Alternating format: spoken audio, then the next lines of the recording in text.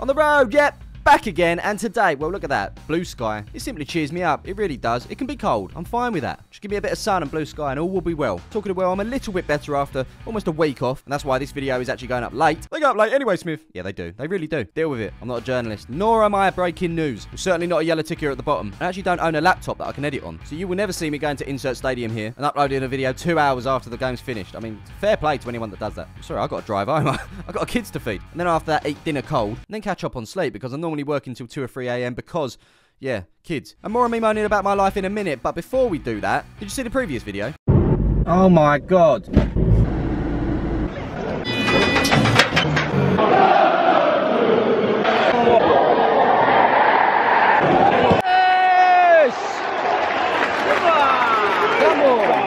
Yeah, that was Bristol Rovers, wasn't it? It wasn't the best time, was it? And unfortunately, the award-winning food down there didn't really get top marks, did it? If you follow me on Twitter, though, you would have seen the caterers would... Well, they went for me. They weren't happy at all. Apparently, you need to be a qualified chef to have an opinion on food these days. And ranking their food in the way that we did was basically an online attack against them. So, I apologise, I do. But honestly, it's not that deep. I just didn't like the sausage rolls.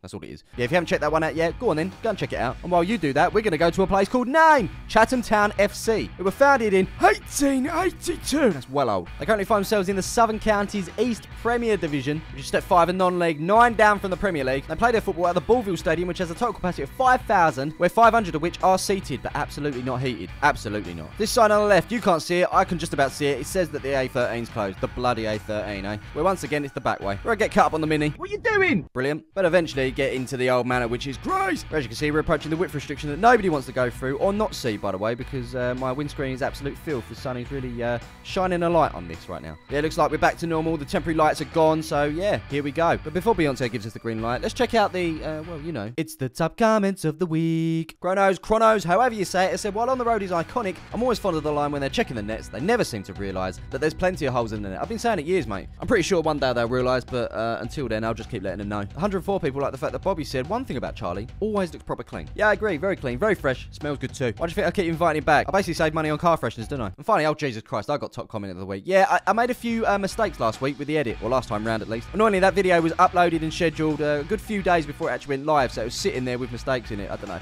I'm doing a lot at the moment. This video often takes a couple of days to do. Then I've got the Palmers FC stuff on another channel. 2 videos being done there, which takes a couple of days as well. And quite frankly, I don't have that much time. I'm sort of squeezing it all in each week, so I'm always burning the candle at both ends, like I said there. But yeah, hopefully I can get on top of it, and I will not be making any silly little mistakes in the edits anymore, so do not worry. And as we finish that, the light goes green. Beyonce has called us, and off we go through the width restriction that nobody wants to go through. It's not even that bad. Look at it. Look at it. As we swing into the complex, we're going to go and pick up you-know-who. Wow. Hello. Charlie, in awe of the mess we've been making over the last couple of weeks. Starting route to Chatham Town Football Club. So first leg of the journey to Chatham Town Football Club is the QE2, the big bad boy M25 QE2. It takes us to Kent. It's going to cost us £2.50 for the pleasure. The traffic piles up on the other side. The sheer demand to spend £2.50 to get into Essex is clear. But right here, right now, we're going to take this exit on the left. I think it takes us to the A2. I'm not too sure. I forgot by this point. Now I'm telling you, I really did consider going to Rochester Castle today, but we do have a game to see. And following last week's catastrophe in the food department, we're buzzing for some non-league greasy food, so fingers crossed we can get that today. Things just got very nice and green, trees either side of the road. I get the vibe that everyone's doing very well for themselves down here. We won't see them at the game today. Non-league? Absolutely not. Only the finest stadiums and the most private suites for them. And after leaving the rich street, it's all downhill from here. Tell a lie, we're going up in the world now. Where the buses are green, they have M&S petrol pumps on every single corner. Well, not every corner, but there is this one. And opposite that M&S garage, we're going to turn in here, then swing in there. Ladies and gentlemen, welcome to Chatham Town FC. We can't actually find a space, we're going to have to swing back out. Obviously, right after we've done a 3-point turn, but it's going to be a little bit more than that because this is tight in here. That has been 2. We're going to swing back round 4-3, so it's obviously not going to be that. Can we get out for 4? Leave your predictions here in the comments below. Absolutely not. That big bonnet of mine always gets in the way, doesn't it? That's 5. Which means if we come back here, I think we can get out for 6. We're going to be able to do it. Go on. Go on. Yes, yes, yes. And just like that, ladies and gentlemen, we are out of here. Thanks so much for watching. Hope you enjoyed this one. You could be absolute diamonds and drop a like on this one. That'd be much appreciated. We want to hit 10,000 likes on the On The Road videos. If you're new, subscribe for more. If you haven't checked out all of the On The Road yet, you can check out the On The Road playlist. It's got everything you need there for a binge. Yeah, that's me. I'm Smiv. This has been On The Road, and we will see you in the next one.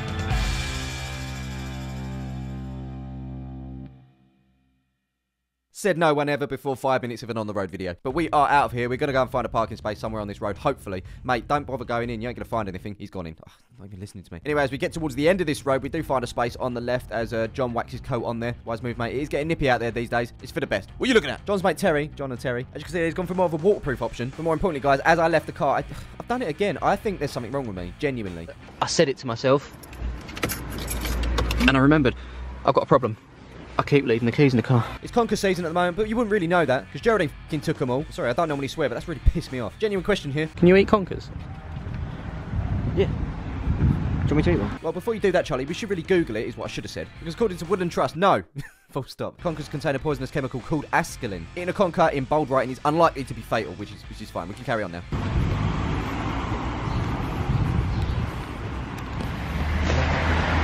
Oh, it's very dry. How did that get so dry? So we enter the car park again. With a very dry mouth, we can see that there is a queue for non-league football. Always love seeing a queue at non-league football. I got £10 out. I'm expecting it's not going to be any more than that. And it wasn't. Just a mere £8 to get into this gaff. I got change. Oh, very new. Very swish. Let's go and see what Bobby's got to offer. Well, first of all, I spent £9 on a couple of drinks. And we've got a Brendan. Another Brendan. An absolutely amazing matchday mascot package. That's Charlie's Christmas present sorted. Our Chatham's opponents today are Glebe FC. It's 3rd versus 4th. In between the sticks for Glebe is a name I recognise. Let's get some focus on that. I think that reads as 6 for 6 and Ugandan. So we should take our drinks and we will go outside and get in the queue for Bobby's Food Shack. The menu's good. Chips, cheesy chips and loaded chips.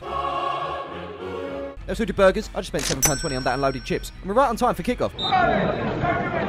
And who remembers last time we went proper non-league? There was a goal after like 20-30 seconds. That was a Ware FC, but today we're at Chatham versus Glebe. Oh my god! Already? I haven't even taken a bite of my burger yet. It's 1-0 to the Glebe. Anyway, we're going to walk to the end that Chapman's shooting. We're quite far down the ladder, but this line-out is taking his job seriously. Love that. Is he part of the family? Just found an imaginary ball. I feel that we come to the right end. Chapman in the red, putting the ball in here, but that is going to be cleared by Grimsby at the near post. Finally, going to take a bite of my burger. Oh, but wait.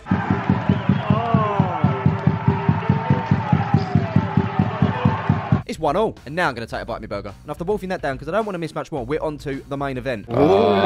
It's a layer of chips with cheese, followed by another layer of chips with cheese, followed by another layer of chips with cheese, sprinkled with bacon. And it's our job to test this out. Actually supplied me with a chip fork, but it's not getting the desired effect. Just use your hands and pick it up. Go on. What, all of it? Yeah, go. It looks like a pizza slice. Intelligence from above is seeing and hearing good things. They want in. Because I'm filming a plane, I missed this.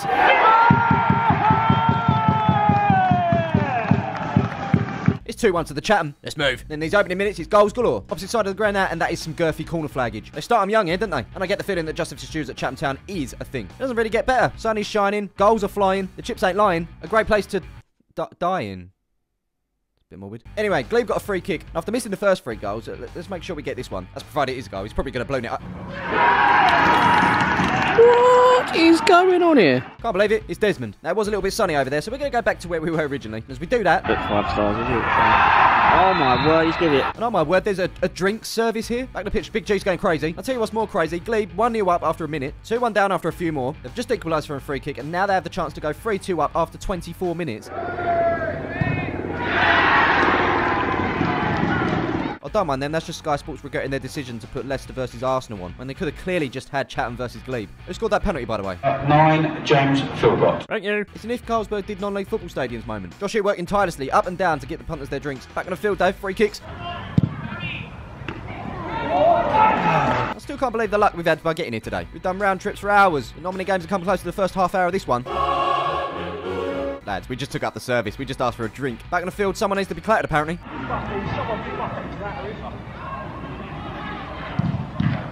Once that happened, Josh came back and has gone. And Charlie got a drink. Free delivery, too. Oh, wow. See, this is going to kill him now. Oh, dear. 6 goals we've seen. It's 4-2 to the Glebe. We need more drumming. Come on. How can you when it's camped in their half? Yeah. They need you. 12th man. Leave me alone. Yeah, so I'm not too sure how the position of the ball on the pitch has ever stopped a man from drumming. He's given his reasons. We've had to respect him as things start to get feisty.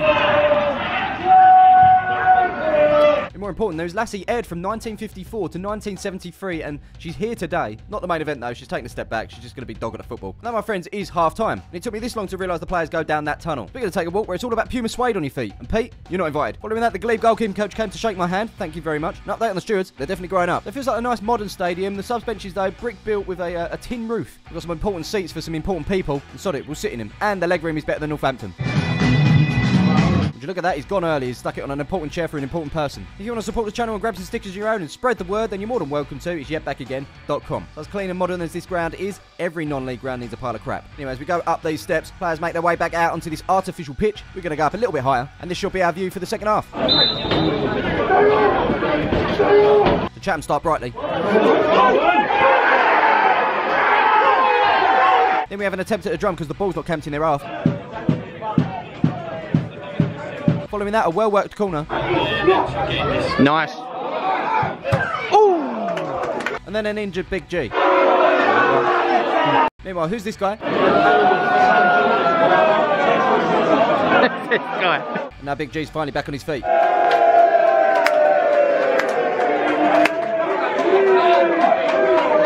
To be honest, I'm a little bit disappointed there's not been another 3 or 4 goals yet, but we'll wait. We'll be patient. Oh!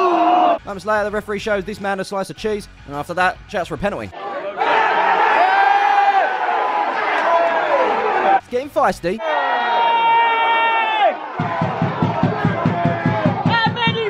And for the free kick. It literally has been all Chatham this half. Yeah. Oh, no! Bobby's food shack is pumping out the food, I'm telling you. Schoolboy error from Dan, though. Just cheesy chips for him. This man's obviously never had the loaded chips, has he? Never. He'll learn one day. One day, I'm sure. Now, I did take a photo of football, and lots of you commented. You dared me to put you in the video, so hopefully you see your comment. The feistiness continues.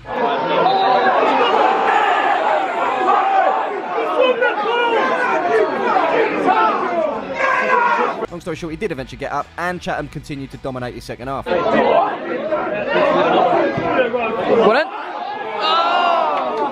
I just don't understand. He can get 5 goals in the opening 24 minutes, 6 in the opening 45, but nothing in the second half. The trend continues. Corner this time. Big G punch or palm. What about handball?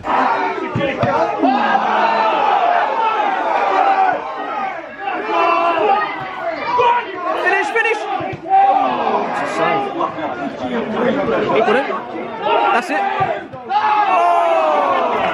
I mean, we haven't had the goals, but it has been entertaining. And it's a slice of cheese for Big G. What if he eats cheese? Like a big block of cheese just on its own. That and a protein shake whilst reading poetry. That's what I've got him down as. I can see it now. Now, this level might be low down, but look at the balls they're spraying. Look at the control. I'm fairly certain Premier League, Fernandez is going down here. Fair play for staying up. Oh!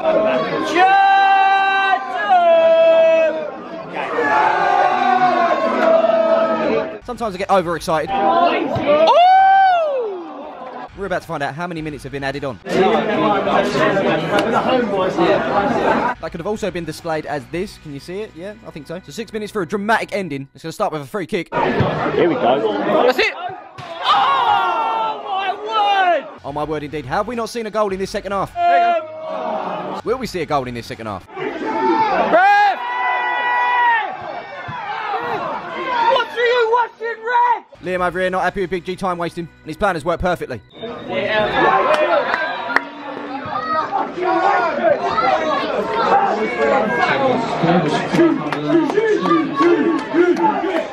Despite the result, appreciation from the fans to the players and the players to the fans.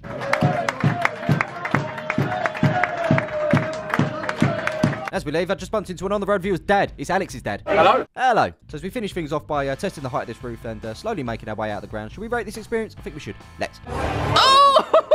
And so, my friends, we kick things off with atmosphere. There wasn't much, to be fair, considering it was like one of the best games we've seen, or one of the best halves at least. It got better in the second half as Chatham really tried to get back into the game. But overall, going to go with... Let's go with 1.5. Next up, we're talking facilities, and don't forget this is relative to the level they're at. And I mean, the level they're at and the stadium they've got is fantastic. I'm not too sure how long it's been done up for, but obviously you've got that 4G pitch there, which adds to the sustainability of the club. They can rent it out midweek, recoup those dollar bills, y'all. You've got that bar, screens everywhere you look, the food shack, a stand, one with seats as well. I really like the terrace behind the goal and the height of it. Mate, this is step 5 and the ground says otherwise. Not even going to question it. It's 5 stars all day long. Well done, Chatham Town. It's not a great start with the atmosphere, but we pulled it back with the facilities. How about the food and drink? Well, we're going to be talking talking about those chips. The burger was decent, but the chips blew me away. It's the sort of thing you see going viral on Twitter. They really were top-notch chips. They might give you a heart attack, but we're talking about taste here. And for me, we can't say anything lower than 5 stars. So that's why I'm going to say 5 stars. Oh, and don't forget, they had Dr. Pepper as well. They can't do any wrong down at Chatham Town FC. And finally, we're talking cost. Ladies and gentlemen, we spent £8 to get into this gaff. £8, and for that, we saw a first half of 6 goals. A second half of 0, but it was still a good game overall. The food wasn't exactly expensive, and they've even got a drink service where someone will come and bring you a drink. I've literally never seen that at a football match, so the fact that I've witnessed it here is fantastic to see. But also, you don't even have to pay for that sort of service either. You just pay for your drink. There's no charge. So where am I going with this? Well, it's quite simple.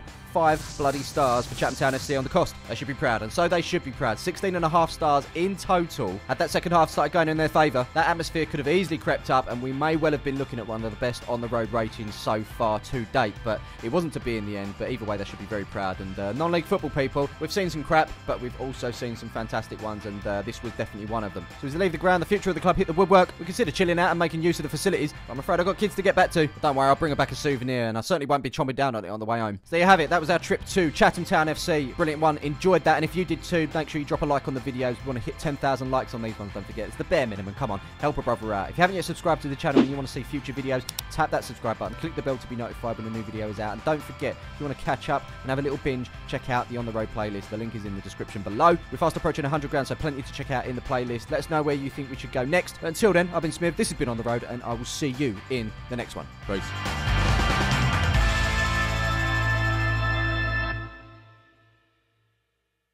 Nothing to see here. Nothing to see.